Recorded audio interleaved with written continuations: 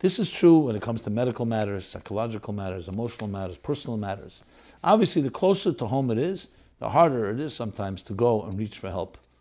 There's shame involved, there's pride, there's minimizing, denial, saying I could solve it on my own. So, you could help someone that can help themselves. But I will say the good news is this. That I think is also good news, but the better news is this. I've seen my own experience in my life.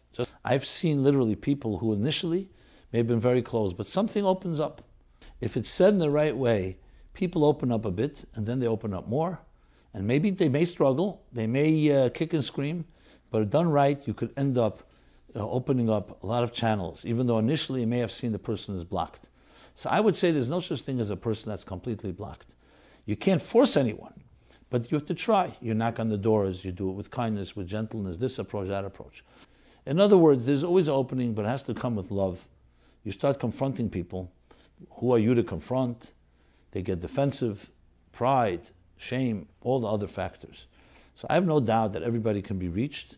If you're not reaching them, maybe you have to do the exact opposite of what your temptation is to do. Your temptation is to grab them and wring them in the neck. You know, maybe what you have to do is restraint.